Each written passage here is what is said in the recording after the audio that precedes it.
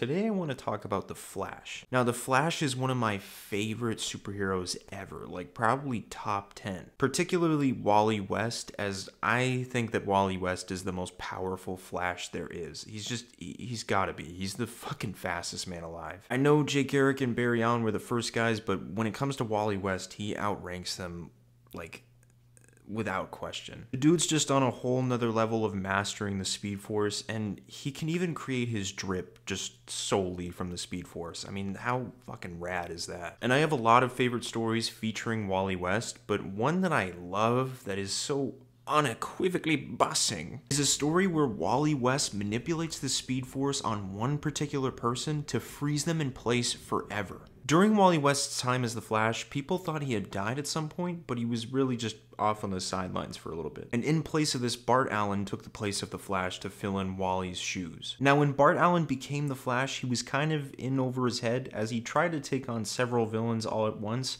but ended up getting shafted. And when Wally West came back, oh boy, there was hell to pay for the fucking guy who killed Bart Allen. And today I want to talk about it because it's one of the best Wally West comic book moments ever made. So let's talk about it real quick. As we start the story, Wally West is blitzing through the streets of Los Angeles looking for the murderer of Bart Allen, saying to himself that he is the fastest man alive, but he still feels too slow. Recollecting that he got his super speed back in grade school, and he grew up alongside Barry Allen, the Flash before him, and that about midway through his adult career as the Flash, he would meet Impulse, Bart Allen, the grandson of Barry Allen. Recalling that Bart Allen was flaky, unpredictable, and otherwise impulsive. But over the years of Wally mentoring Impulse, he would grow into himself and become a greater hero than he ever imagined. And when Wally West was away for some time, Bart would inherit the title of the Flash. Because in Wally West's mind, that's what the Flashes do. They run their race, then pass the baton to the next guy. But Wally West always thought he'd come back just to check up on Bart, not to catch his killer as he races through the Hollywood Hills. Flashback to an hour prior, Wally West is trying to save his family while being sucked into the Speed Force. After being sucked through the Speed Force, they'd be transported back to Earth only to look up to the Justice League. As at this time, the Justice League was following up on a case about the Speed Force looking for Wally West. So after Wally West and his family collect themselves, Wally introduces his kids to Superman. With Wally and his family reuniting with the Justice League, everything seems to be honky-dory. Until Green Lantern gets a call from Batman bearing bad news about something that happened in Los Angeles considering the Rogues and Bart Allen. Cut to Los Angeles, all of the Rogues are looking over the dead body of Bart Allen as his loved ones are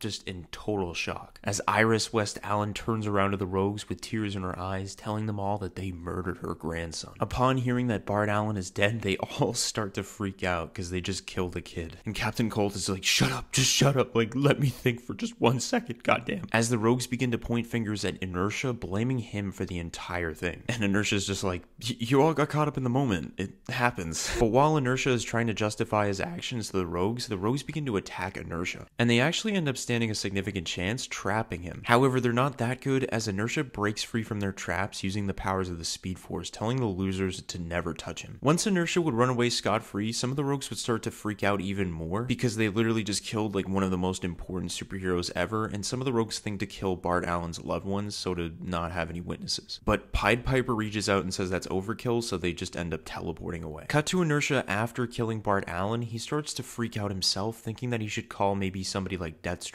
But while running through Los Angeles, he hears on a nearby radio that a huge tornado is coming through Los Angeles. Looking behind him to see a huge red spiraling tornado coming after him. As Wally West slams into Inertia with anger in his heart. And with literally no time to think, Inertia at first thinks that it's Bart Allen holding him by the costume. But with tears in Wally West's eyes as he runs all across the world in attoseconds, Inertia realizes that it's Wally holding him right now. Wally West, so full of anger, runs across the world multiple times, blasting through train carts and finding himself in Antarctica, saying to himself that he's mainlining the Speed Force in a way he never has before. Holding Inertia in his hands, he tells himself that he can drain the Speed Force right out of him. As Inertia finally realizes how he actually killed Bart Allen, Wally West then asks how what happened, to which Inertia would say Bart's powers going away. You took them. Wally West then thinks back to the moment he returned from the Speed Force feeling a little bit more power than usual, realizing that when Wally West exited the Speed Force, he actually drained Bart Allen's powers without knowing it. Inertia realizing this,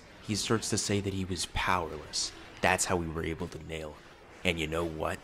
He screamed like a little bitch. Wally West, with tears in his eyes and anger in his heart, thinks about multiple ways that he can kill Inertia right at this second. Just hearing how pleased Inertia is about the death of Bart Allen just drives Wally West's heart with so much rage. Just thinking about several ways he could spread Inertia's body parts all over the world like a bug on a windshield. But running around the world again in 10 seconds flat, he just thinks to himself that he's a kid.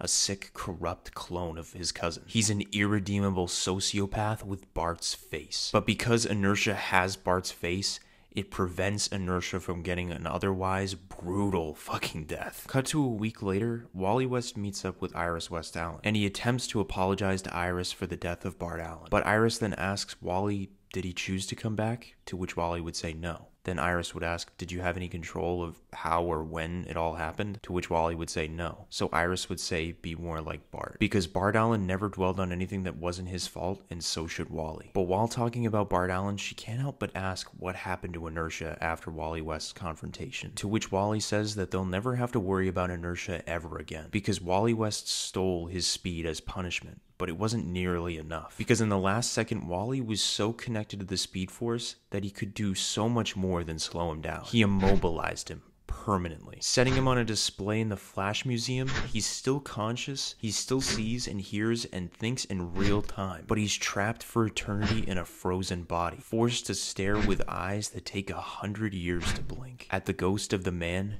he could never be. And as for the other rogues, let's just say they're not having a good time either. After Iris hears that Wally West avenged Bart Allen's death, Iris would just say to Wally that he has just one job now, and that is to take care of his family to the best of his abilities, and to spend every single moment you can with them, because you never know when you might lose them.